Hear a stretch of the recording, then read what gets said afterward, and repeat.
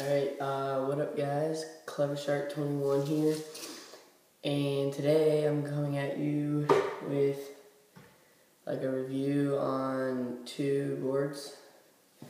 The first one is my Arbor Axis Koa that I already kind of did a review on, but this one's probably a little bit better because first one I only had it for like 2 days and now I've rode it for like a month, so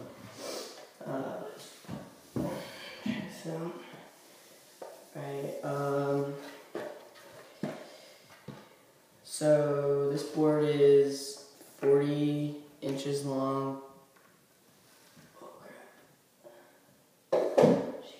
Alright, well this is 40 inches long.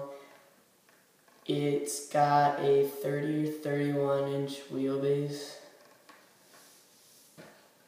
And last time I think I said 36 because I didn't even know.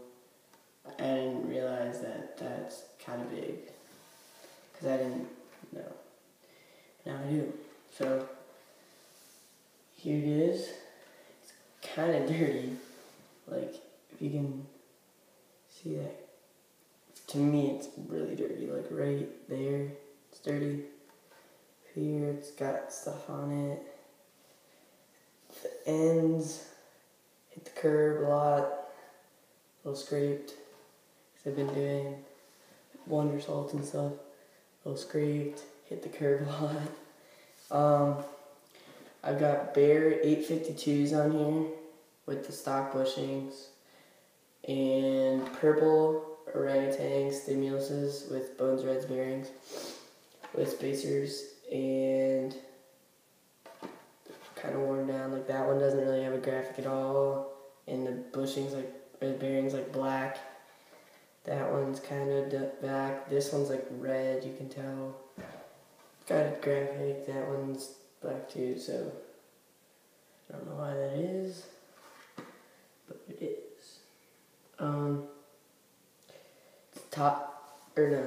It's a drop through mount board.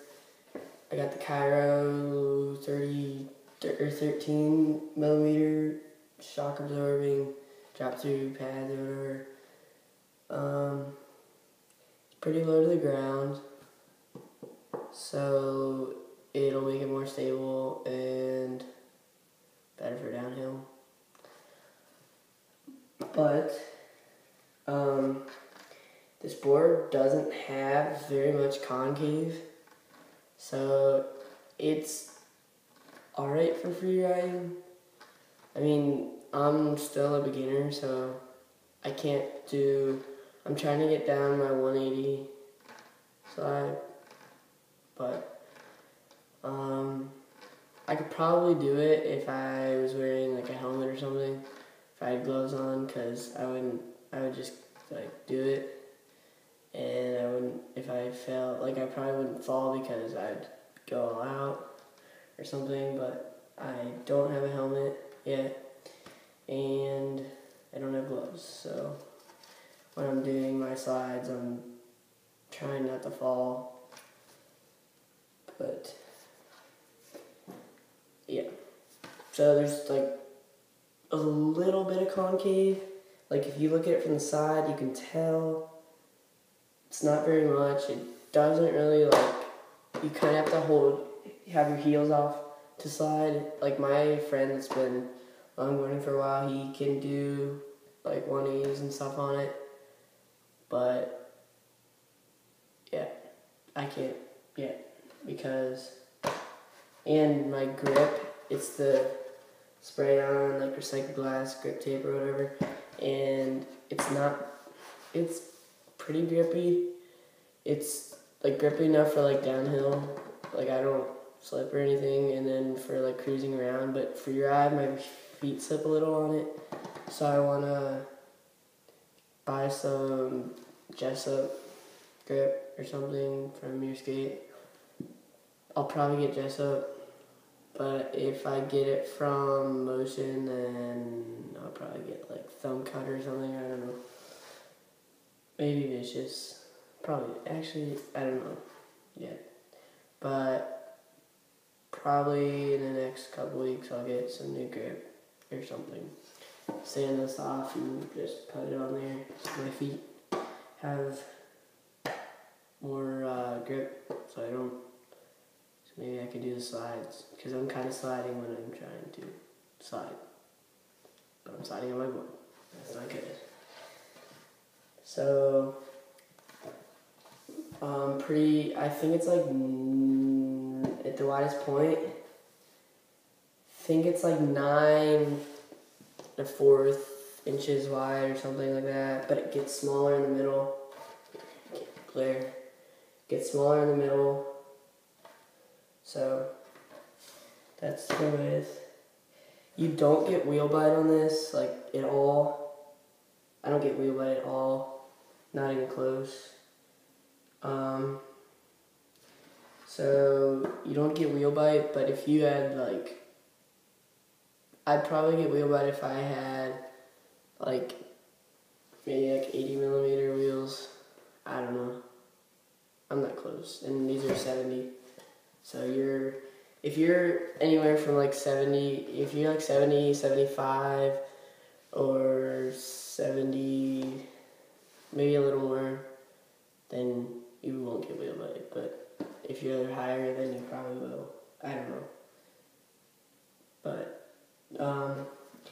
got my bears. I was riding them just the regular way, and then when I was riding with my friend that can like slide stuff on this, I loosened up the trucks so it was like flush with the bolt with the kingpin, and then so when I was like when my friend from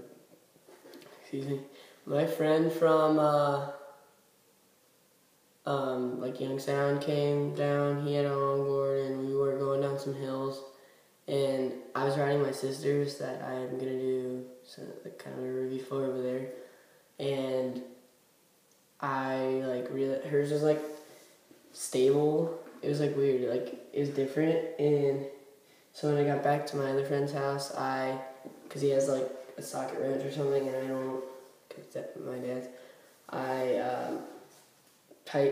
flipped the trucks because they were like, I was getting like twitches, like I wasn't getting speed wobbles because cause speed wobbles isn't like just the board in the trucks, it's a lot of like mental and like the rider.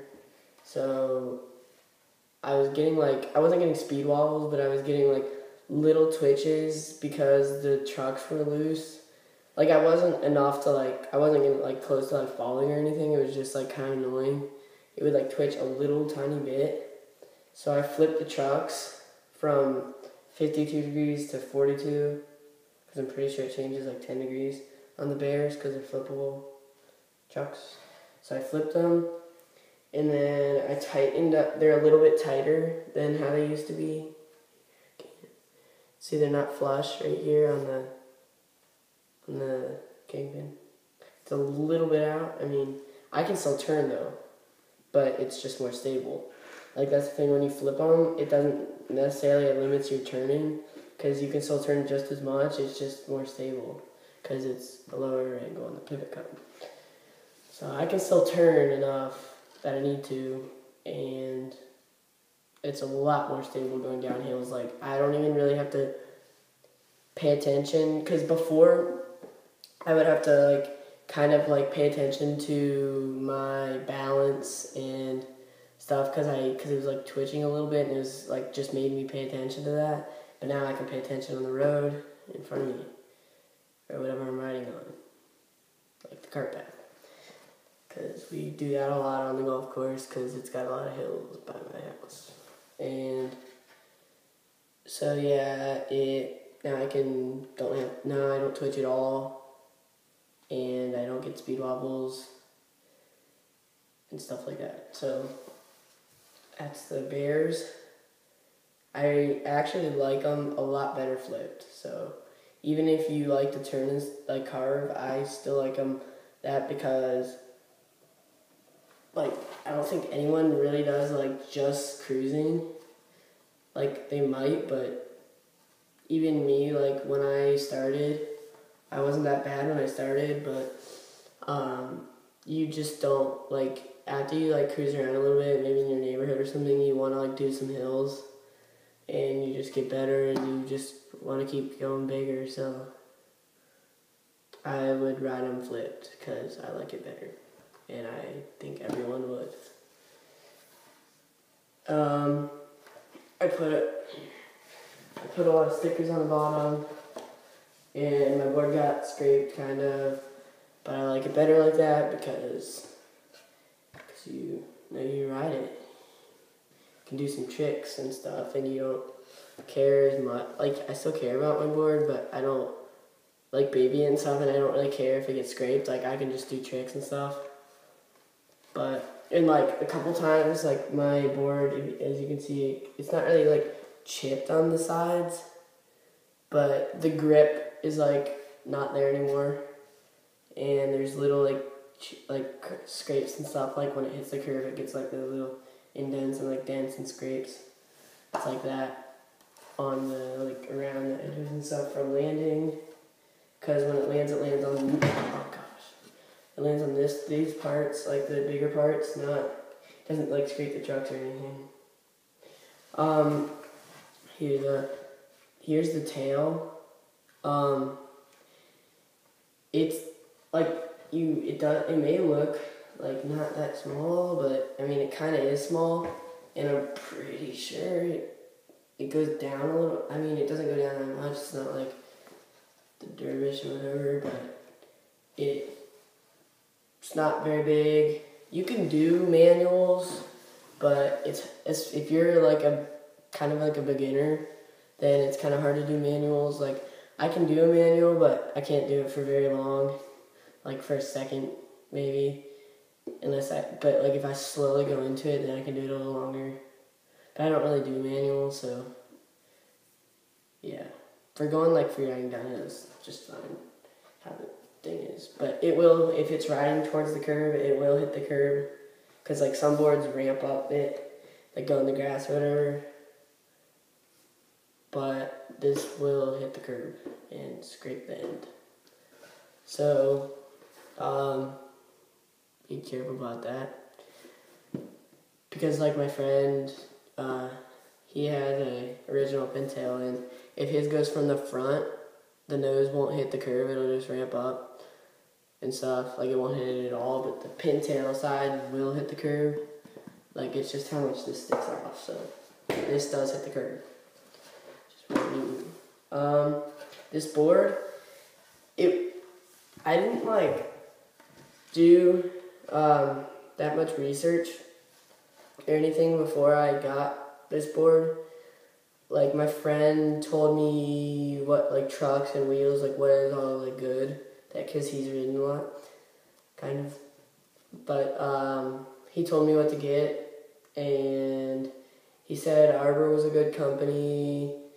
And because I was like looking at this board right here, because I clicked on Flexi because I wanted a Flexi board, but I didn't really know when I got my longboard like what really Flexi does and stuff. I just thought you wanted a long Flexi board, kind of like, yeah.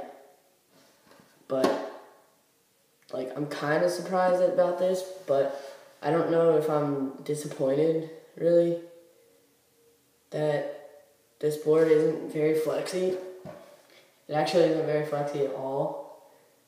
Like, you can see in my other review for this, my first review for this, that it's kind of, like, it has give, especially if you're heavier, because I'm only like 110 pounds. But for me, it doesn't, like, it barely flexes. Like, it does if I jump on it a little bit, but like, it's just barely, which is kind of a good thing because it's better for downhill. But I'm not really disappointed that it's like that. I was just kind of surprised because it was in the flexible category. So, yeah. So overall, it's like I think it's a very good beginner board. If you're just getting into longboarding, I would get this board. If I were gonna get